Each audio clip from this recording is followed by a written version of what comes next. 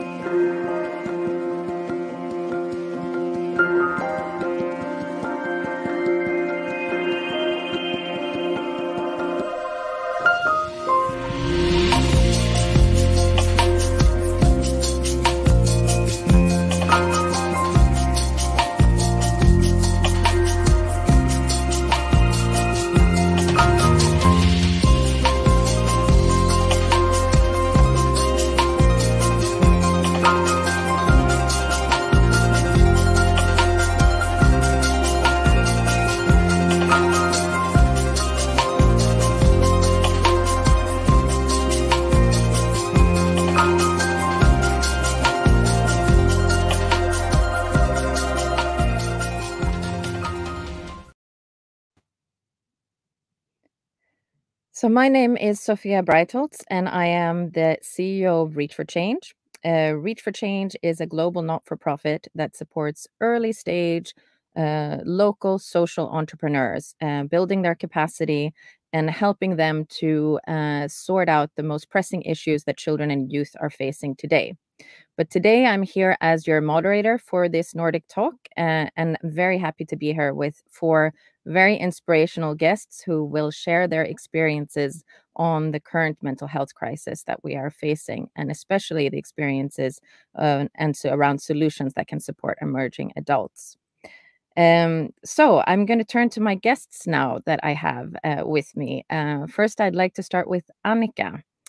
Now, Annika has over 25 years of leadership experience from management and communications within retail, telecom, consumer industries, but she then shifted focus. And today she has not only coming here with the experience of being a CEO of a not-for-profit mental health clinic in New York City, but also as founder and partner of the Inner Foundation. And the Inner Foundation seeks to invest in solutions that can improve mental health and also increase diversity. And Annika, you're also a very avid scuba diver and kayaker. So looking forward, let's see if we have some time to delve into that as well. But today I would like to ask you to consider also, besides that introduction, what support did you feel that you needed as a young adult that you didn't get? Thank you, Sofia, for that introduction. It's a pleasure to be here and talk about this subject that I so highly care about. So what would I have needed? Well, I'm brought up in the 60s in Uppsala, a town north of Stockholm. And in my family, it was a lot of talk about physical health, but never really touched about mental health or inner health. And there was not really a language introduced to us or to me regarding my inner health.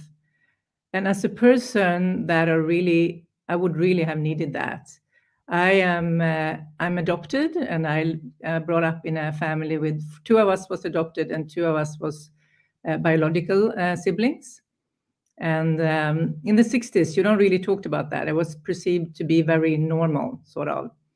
And thank God I and during, say that like this, during my teens and my emerging adult years, I was really struggling and having a really hard time.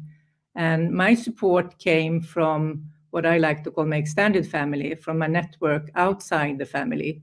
That could have been my football coach, amazing teacher, her name was Birgitta, or friends that I really connected to. And I were able to sort of be both vulnerable and asked for help, sort of outside my family of origin.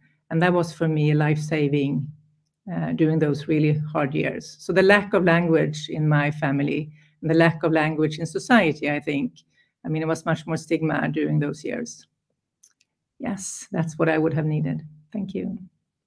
Thank you, so Annika. So thank you so much, and also for being very candid and opening up about also your inner challenges right away. I think it's getting our conversation off to a great start. I'd love to turn to Sabad now. Now, Sabad, you have been working as a youth ambassador for the not-for-profit Fryshuset in Sweden for some time now, but you also have experience as an assistant nurse, a support person for SOS Barnbyar, a soccer coach, and you are currently studying to be a social worker. So already a very extensive CV. I wanted to turn to you and also ask you to reflect a little bit on what you would have needed as a young adult that you didn't get.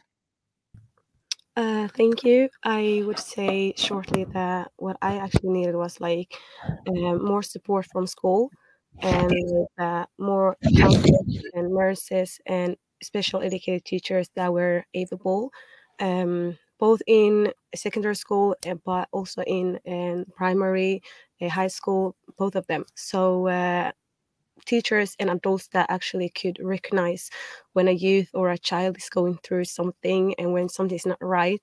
So that was the support I wish I needed.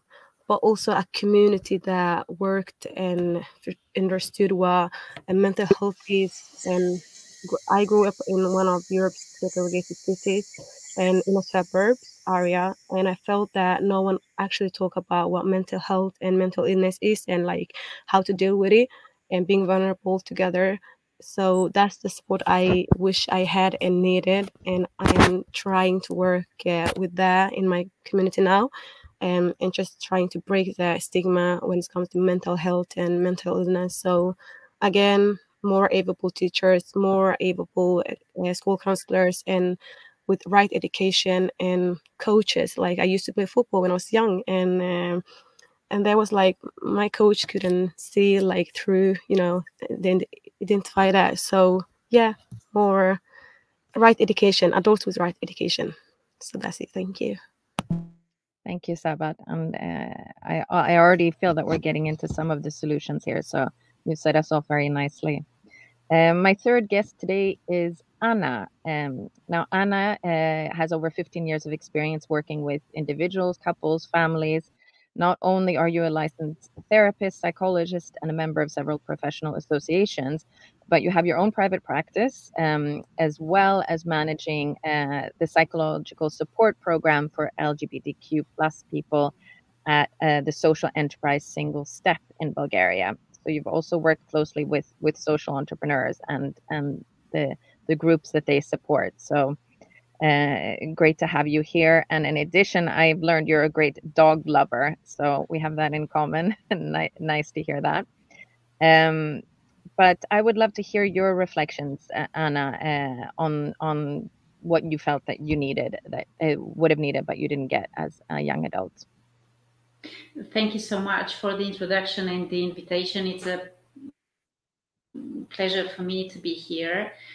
When I was thinking about that question, actually I had an answer that was formulated during a 5K run that I was having on Sunday. So I was running, jogging, and I was like, okay, so what was the thing that I didn't get when I was growing up and I would have liked to have?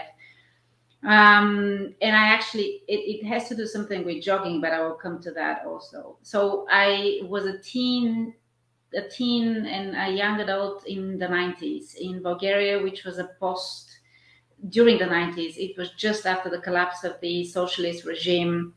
And there was a whole generation of parents for whom this was a total chaos. So my parents, they had professions, they were journalists, but all of a sudden they were left without any stability, any security. My parents were working just to survive, selling vegetables and fruits on the market. And you can imagine that having such a chaos in the social system and of course in the family unit, not only for me, but for a whole generation of kids like me, we were left to survive on our own on the streets. So we were, I mean, I've never had a parent who knew what was I learning, what was happening at school. They were very preoccupied with their own struggles and mental health struggles, actually, but no one was talking about that. So there was no safe space, I would say, for us teens. We had to stick together as a group and belong to a community of, our peers. Definitely, if I was a kid and experiencing that, and something I could do differently would be that if there was a support system for me at school, or if there were any teachers that were involved with us, or if there were any extracurricular activities that we could kind of develop in, that would have been great. But that was something that was missing. So going back to the jogging, and I will finish with that, is that I actually started jogging at that particular time. You didn't need much. I mean, it wasn't expensive. You could go out and just put on a sneakers and just start running. So that was my safe space, let's say. And that's something that actually I am still doing. So there was something nice out of it, I guess. Thank you, Anna, for sharing that. Now I'd like to turn to Henrik, who's our final and fourth guest for today. Henrik graduated as a clinical psychologist in Australia. You have been running your own private practice from Bangkok to Norway, but you're also the founder of the organization or the company Brave, a platform created by psychologists which offers a variety of psychological support programs. And not only have you provided sports psychology also, right? You are an avid skier, as I've understood, and have worked with the national teams. But as I said, you also understand have the professional skiing background. So it's interesting. I'm seeing a red thread of good sportsmen as well here on the call. But as an impact entrepreneur, Henrik, it's nice to have you here. And I would love to ask you the same question as we've asked the other guests, what you felt that you would have needed, but you didn't receive when you were a young adult.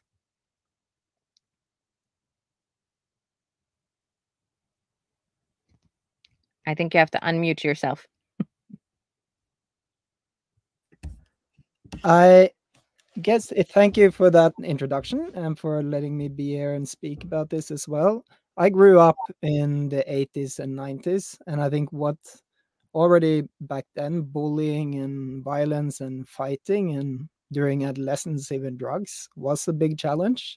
And I think me as a young person, I would really have benefited from someone facilitating discussions around how do we actually behave towards each other to create an environment which is safe and inclusive. I grew up with two older brothers, and for me, fighting became a coping strategy that I wish I used less and maybe also was less dependent on. So I think that, like everyone else has said as well, it wasn't anywhere to turn when it came to mental health challenges, or we didn't really get an introduction to how do we talk about emotions, how do we understand our own mental health and mental health challenges. And that, I think, is something that pans all the way into why I became a psychologist, where I was really bad at competing. I didn't know the mental skills that I needed to perform well. So that was my way in. But definitely, when working with teams and working with youth, it's great when you get a common understanding where the group and the youth can take ownership of how do we want to behave towards each other, and what is acceptable, what do we confront, and where do we turn when we need help. Thank you, Henrik. So thank you everybody for being really candid. I think you've set the stage of a lot of the solutions that I think we already know that we need, right? But now let's look at the current state of affairs, where we're at today. And I wanted to delve into a very large topic, which what does the current mental state or state of affairs for mental health look like today in the Nordics? Have we sorted out some of these things? Do we have better support in schools? Do we have our safe spaces? Do we have the language to express these things? Henrik, let's stay with you. Can you share with us a little bit of a panoramic view, how you view things right now? What are our systems doing and what are they not doing right? I think if we start at the top, I think that we have reimbursement models within mental health care, which either you have a fixed reimbursement to provide care to a set population, like say within the municipality, or we have reimbursement models to get reimbursed for the number of activities a provider completes. And I think neither of these reimbursement models really put enough emphasis or any emphasis on what is the effect or the effectiveness of the care we provide. And I think we really need to change that. We need to measure what works, we need to measure what doesn't, and we need to gather information of how we can learn so we can improve.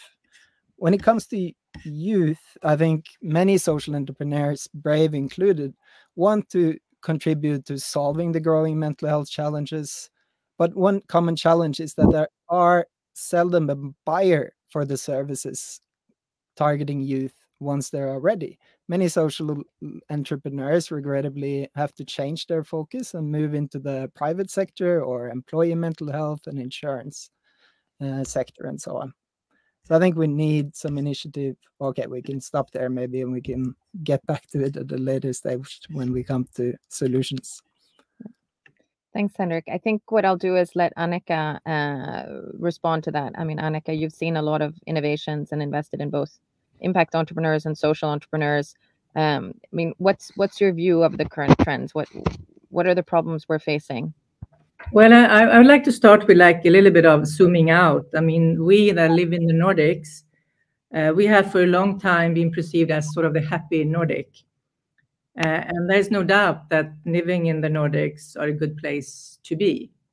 However, increased awareness around the actual stage of well-being has been more and more obvious. And I think in a way, thanks to COVID, some of these situation has been coming up to the surface. Because mental struggles can strike without mercy to all of us. But it is important to recognize that the challenges with mental health issues are distributed unevenly in our society. In the Nordics, we have some of the highest rates of mental health suffering among emerging adults, for example. It's actually, if you compare it to other European countries, we're really on worst out. And there are statistics showing that the emerging adults are twice as likely as the rest of the population to suffer from depression. And then you can add factors of minority, status, sexual orientation, socioeconomics, gender, climate, and intergenerational trauma, and the suffering is like really multiplies. So I think it's clear that the public health system that Henrik is also talking about doesn't really have the enough capacity, flexibility, or even innovation to solve all this. But I also think that it's really important for us as society to start thinking that the public healthcare system are the one supposed to solve this, because it's not. I mean, it might be a medical problem, but it's certainly not, the solutions are not going to be sort of found within the public health system alone. And I really appreciate the WHO's definition of mental health. And I'm not going to read it all, but I would like to state that a state of well-being in which a person can recognize his or her own strength, cope with normal life pressure, work productively, and contribute to society.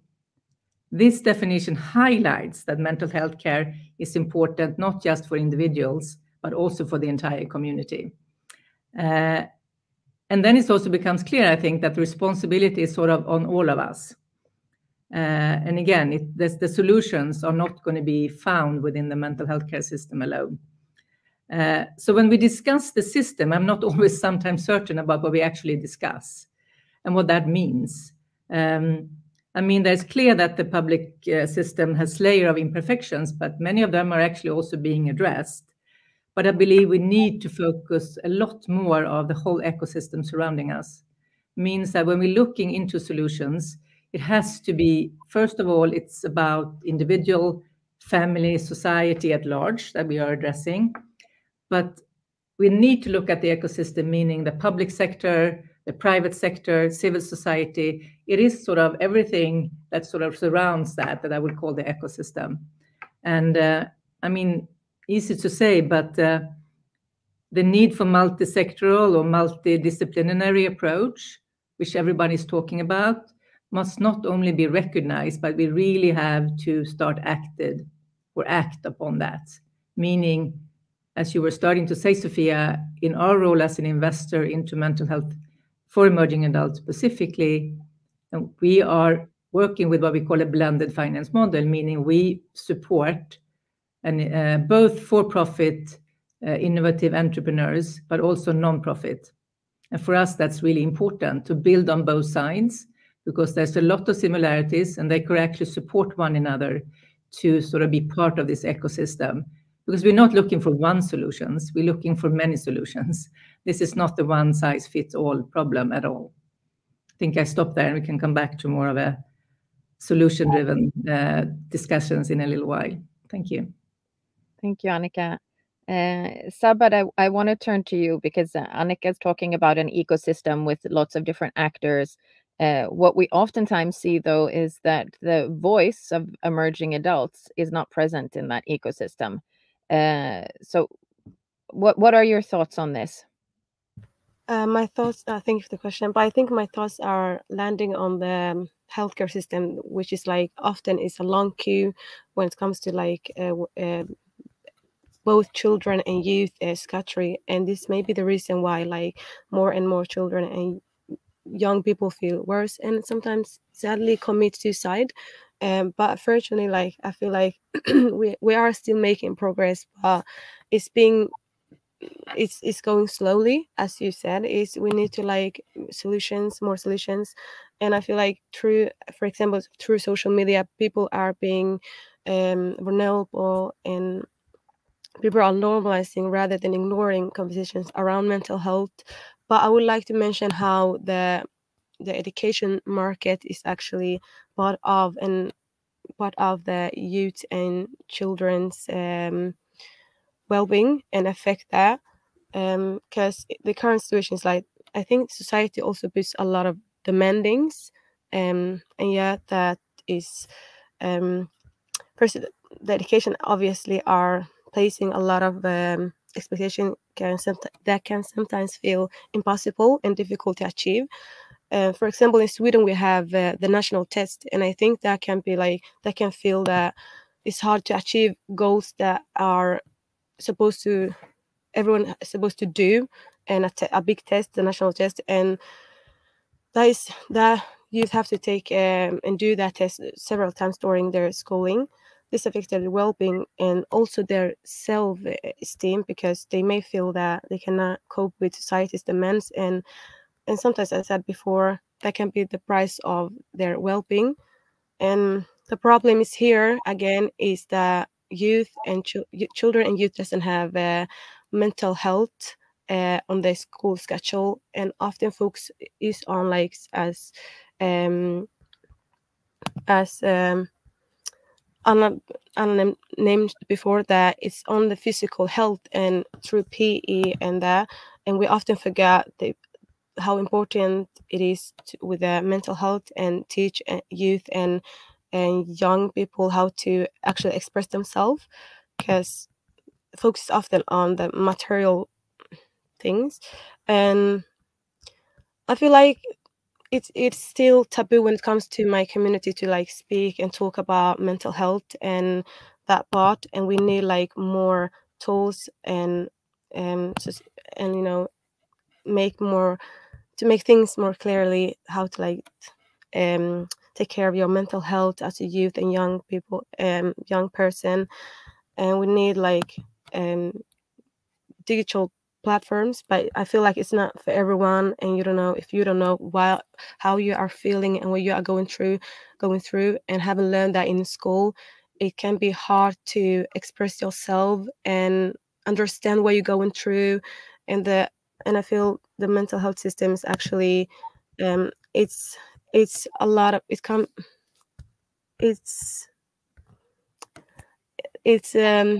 yeah. I would say I will pass. Thank you, Saban.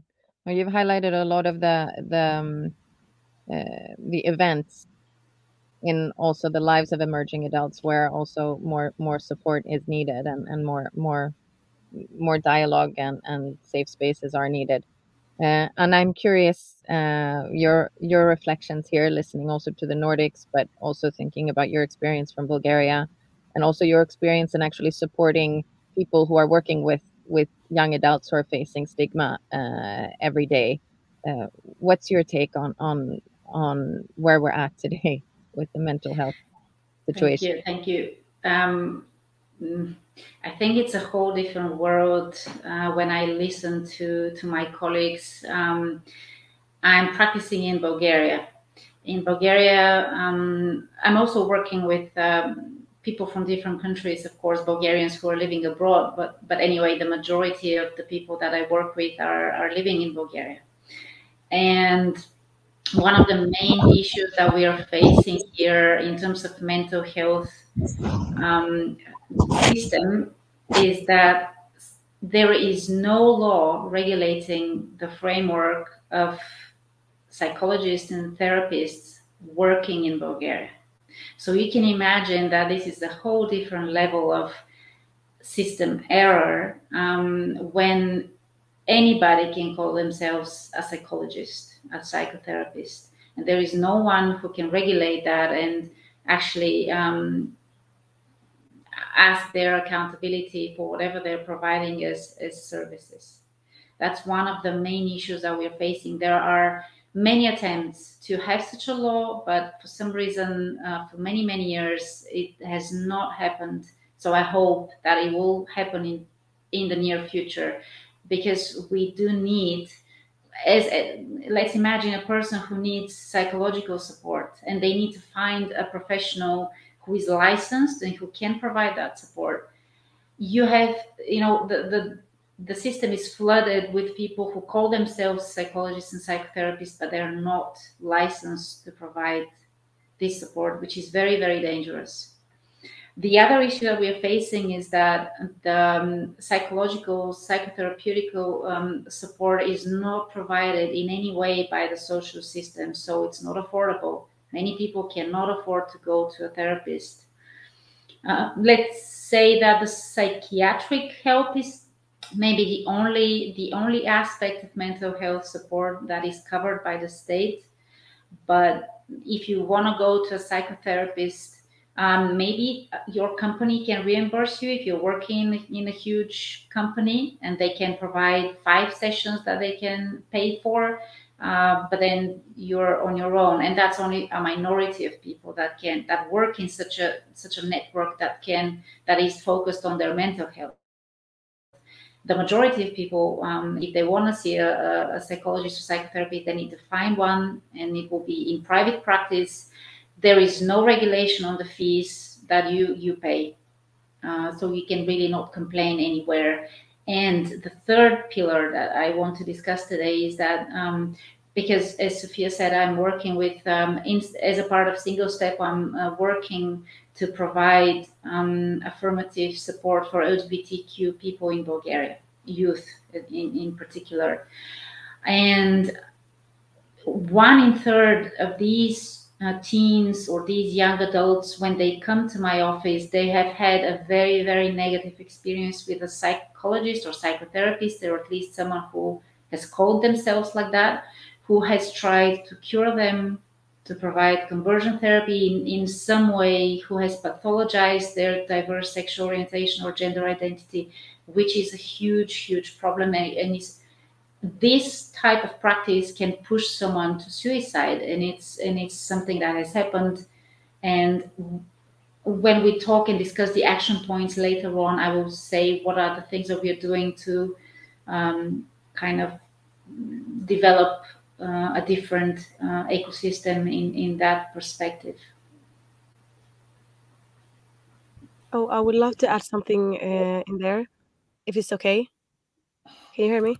Yes, please go about Yeah, I would Yeah. say that you mentioned that it's sometimes about the economy part that you have to like if you want to search for help, that part. And I agree with you that one, because it can be hard to have um, as a youth you don't have maybe enough accommodation or econom, and it's a class question I think here. So for the emerging adults, I feel like often they have to deal with the demandings from the labor market, and often they can feel like they don't have anyone they can talk about their what they're going through, and how that the boss is maybe not talking about, or the environment they are is not allowing how to take care of your mental health.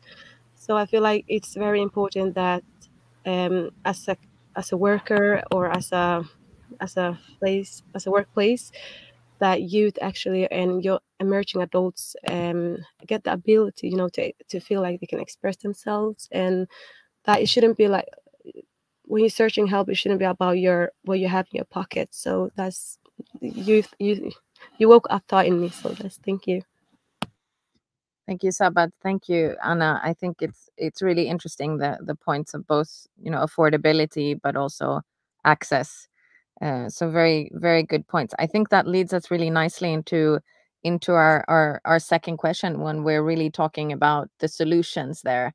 Let's paint the vision of the system that we want with and talk concrete solutions, because now we have a good idea of the challenges that we're facing. But Henrik, let's go to you. What do you see in terms of solutions for the future that we could implement? I think that there's so many perspectives here, right? And I think in some sense we are spoiled in Norway and Sweden with the number of professionals we have available and the licensing bodies and so on. But as Annika mentioned, it is about finding solutions that doesn't necessarily depend on those still scarce resources. And also, I think as when Sabad, when you mentioned the school system, figuring out, like, we have collaborations with private schools in Norway, Sports Academy primarily, where we provide teachers and students the ability to go through a program where they learn about basic mental health skills. And it's so good to see sort of the qualitative feedback that we get from these students, to see the way that their language and their vocabulary really increases during or while they do that program. So how they explain their challenges in the beginning is really vague, but towards the end, they're really able to put words on what do I struggle with, what do I need help with, what is most important to me. And I think with that vocabulary in place, you are more suited also to reach out and find more personalized or individual help from mental health professionals as well. So I think that putting it as part of our education, I think there are some really good solutions to do that in a really cost effective way that doesn't further sort of burden the sectors or the primary or specialist mental health care units who already feel overwhelmed, and where, as you mentioned, the waiting lists are really long. And I think further, I think it is that multidisciplinary figuring out ways of drawing on the strengths from the different players. So if you look at Scandinavia, we have a really strong scene of social entrepreneurs and tech startups who are able to build new products, work together with their user groups, and be very agile in how they do develop their services. And I think then the public sector is more being able to contribute with funds for those initiatives where youth and tech and social entrepreneurs work together, and then figure out a way for them to be able to offer and scale and implement those solutions post those initial pilots. Because often there are pilots, but then there are no funding or there's no plan for implementation and scaling, which is a massive challenge, which result in us making repeated effort and sort of tackling the problem, but then it just stops.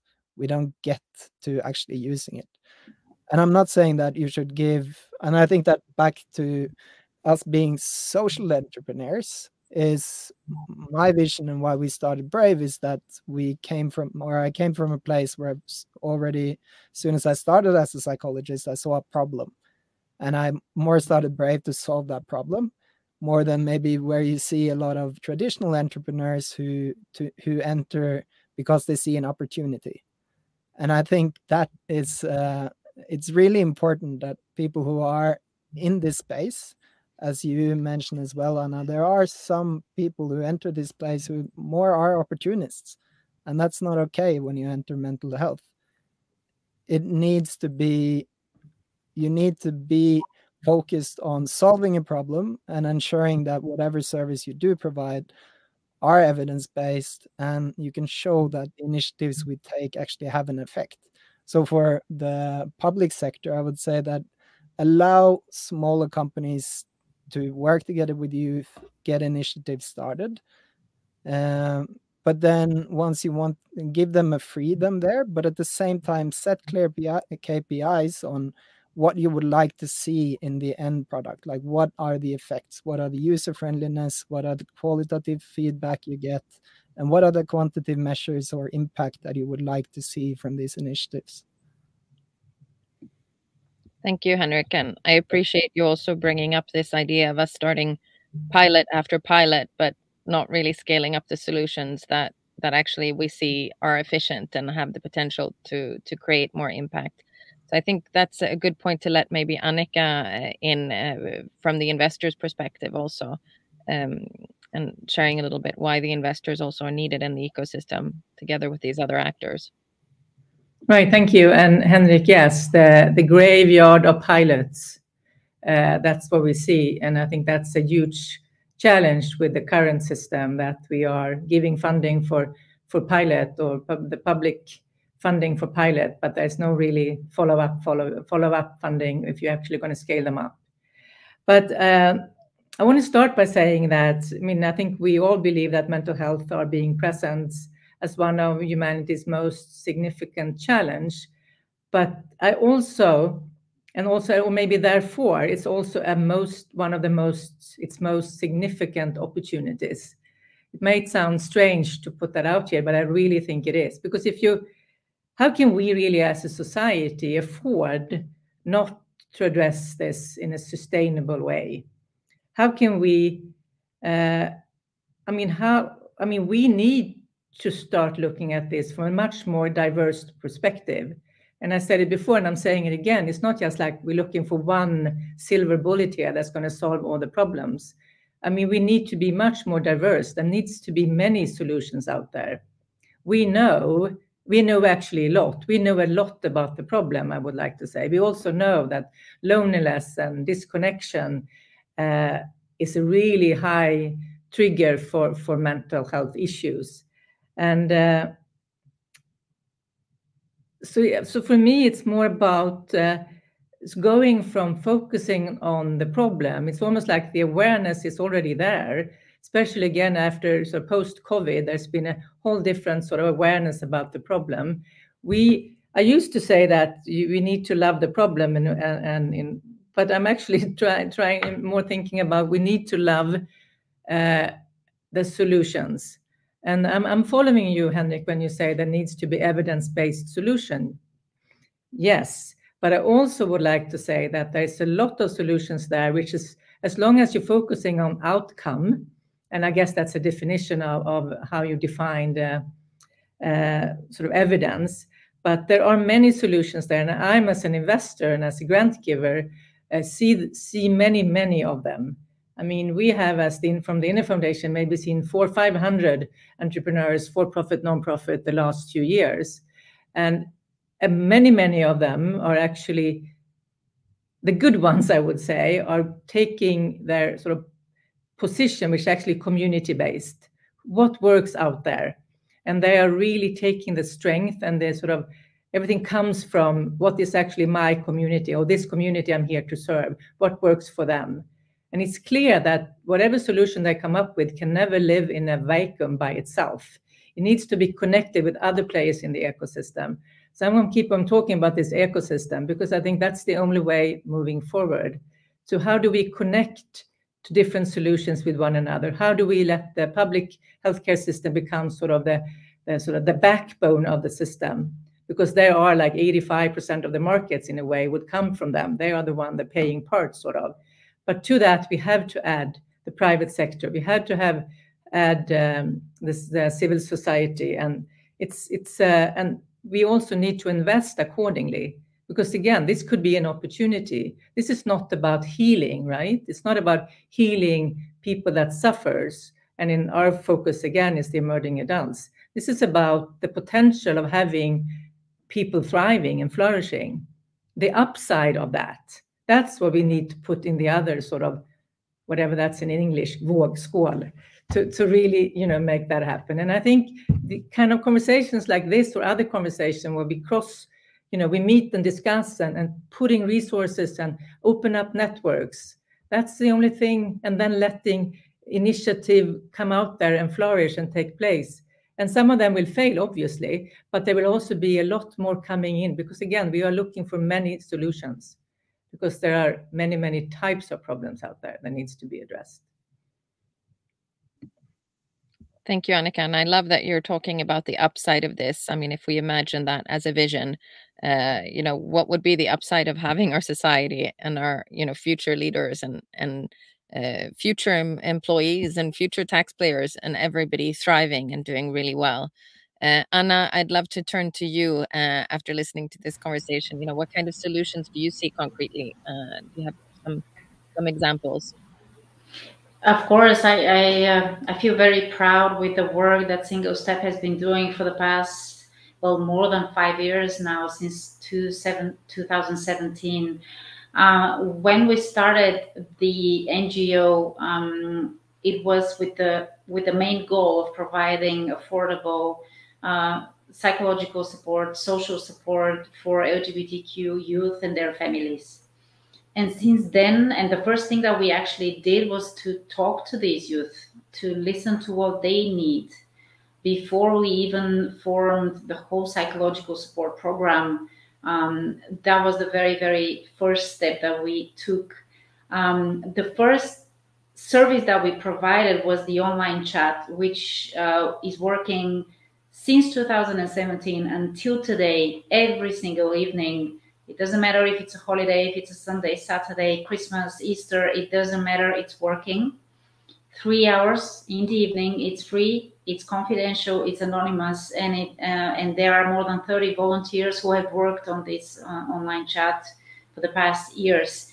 These volunteers are people who I have trained to provide the adequate emotional support, of course, that the LGBTQ youth need.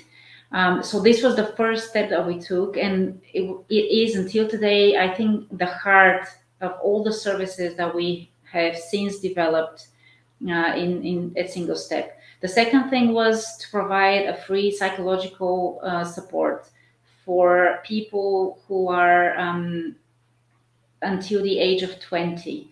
So if you're under 20, you can access free psychological support for as many sessions as you need, you and your family members, because LGBTQ youth, they are probably one of the most vulnerable groups when we talk about adolescents and teenagers, they often feel very alone. They often feel very ashamed that they have no one to talk to, and that there is something wrong with them when they, well, the context that they're living in Bulgaria often provides these kind of messages that you might be sick, you have to be sick if you are with a diverse sexual orientation or gender identity. So this was the second step that we did. We provide until today, and we have met many families, many LGBTQ youth. I do not want to speak in numbers, because these people, each one of them, they are much more than a number to me and the team members at Single Step. The next things that we did was to create psychological support groups for these youth. Because, as I said, one of the main issues that they were experiencing is that I don't have anyone who is going through the things that I'm going through. I need to talk to someone, a peer of mine, who can maybe share their experience. Maybe I can learn from them. And also, if, as I said, their feeling of loneliness is very dominant. So providing such a safe space for them was very crucial. So until today, we have one in-person support group led by a psychologist. They meet twice per month. Every month we have an online group which started during the COVID pandemic, of course, and it covers all other cities outside of Sofia. We also have a support group for parents of LGBTQ youth, because usually when their child comes out to them, there are many different stages through they go through. So they need support, of course, which is provided in terms of psychological support, but also when they talk to another parent who has gone through that, they feel less alone in this experience. Also, and I will probably finish with that, what we do and what is my personal battle, let's say, is that I provide trainings for mental health professionals for them to be much more equipped when they're working with LGBTQ youth, to provide affirmative care, not what they're taught in the university system here in Bulgaria, which usually is very pathologizing when it comes to LGBTQ people. We have created a network of psychologists in Bulgaria also who I have trained. So they provide, if, for example, someone writes in the online chat and they are from a small town outside of Sofia, of course, somewhere in Bulgaria, what the volunteer is doing, of course, they're providing emotional support, but they're also providing the contact, for example, the psychologist who is the nearest to them, so they can go and have a free session in person with them. Thank you, Anna. Sabat, do you want to share a little bit around the solutions that? Yeah, I would say from a youth perspective, I think that the healthcare system is not adapted for everyone, which means that certain target groups, for example, young adults struggle with mental well-being, and it's like young people can often be like misunderstood and when they seek help for their mental well-being, and it's due to that they don't get the knowledge in school, and that can be hard to actually understand and have the ability to understand when they express psychosomatic symptoms such as panic attacks or sleeping problems, and it's hard to understand it. But I would say another perspective, and when Henrik mentioned the evidence-based knowledge, I would say this also that in the healthcare system is often based on medical and legal discussions, which is strong, that it has its own language. It can be hard for the individual to sometimes understand the help they get from the doctor or the psychiatric, and they can feel often the individual can feel powerless and prevent from seeking the help and feeling safe when they are seeking help or trying to. So here I would say we need more social actors that are who can like create a sense of context for young people, so they can learn how to like express their feelings and understand how they like how the system works. And because from my experience, young people would appreciate this. And again, we will need like organization and or non-profit activities that offered free workshops and lectures about mental health, and just to like support a community maybe, and come around with the stigma and just understand and what you're going through. So I would say invest in this local community or in non-profit organization that actually are working with the questions and that are actually doing the great job they are doing. But it doesn't have to always be like that we have to like search for other ones. That I would say already, if someone's making changes, lift that and invite the group in this areas, and youth can often feel powerless. Thank you, Sabad. It's great that you bring also the perspective of inclusiveness. We can create a need to create also inclusive languages as well as spaces. So we're starting to round up our discussions here. We've gone from the challenges, but also have very many good concrete examples of the solutions. And so we have a bit of a roadmap of what we need to do. If I can challenge you all to take just 1 minute or less than 1 minute to talk to us about concrete action that either you will take or that the audience can bring with them to do. Let's start with Sabad there.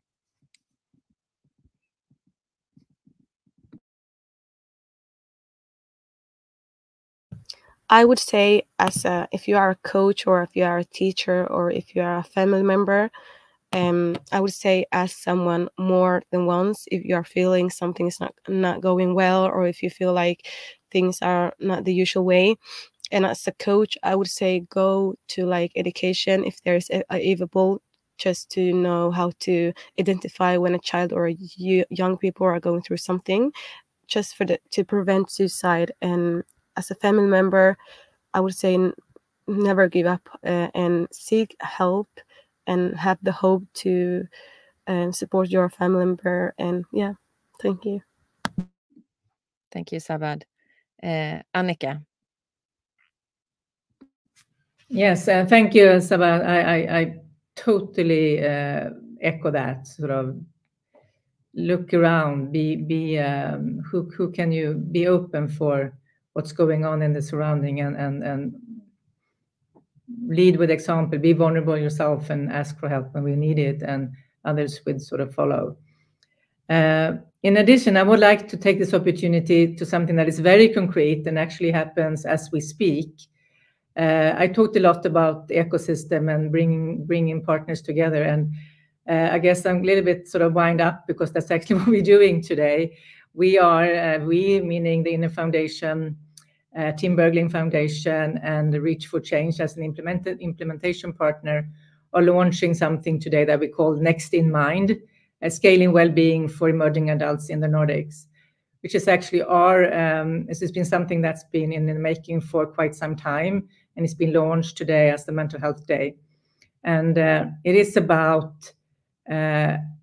it's actually about supporting and gathering not just us, but also a number of knowledge partners, other funding partners in the Nordics, to come together and introduce an initiative that we will call out for amazing entrepreneurs in the Nordics that are addressing the well-being of mental health for emerging adults. And this is an incubator program for 20 plus social entrepreneurs. And in addition, it's also a program where we address the ecosystems and the different players within the ecosystem, that this initiative takes on a role to facilitate those different actors in order to really work together. And in order for this initiative to be successful, we also doing a shura, because even though we have a lot of people, a lot of organizations supporting it for day one, which is today, we would love to see more organizations joining.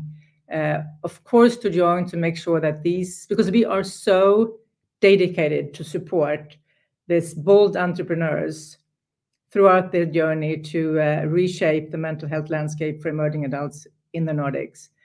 But there will also be a need for more funding as these amazing entrepreneurs are becoming really ready to do scaling. And we need more resources, and from all parts of our ecosystem. And I'm super excited that we are actually now putting this initiative into not just our heads, but actually to the many people. So that would be my very hands-on call to action that is happening as we speak. The next in mind, scaling well-being for emerging adults in the Nordics. Thank you for that call to action. Henrik. I think both Sabat and Anna, you touch on two aspects where I think is super important when it comes to creating that ecosystem. You talk about Annika as well, and it's sort of both looking at peer-to-peer and even taking it down to individual level. How can I support those around me? How do I know how to approach people and talk to people who are experiencing suicidal thoughts, etc.?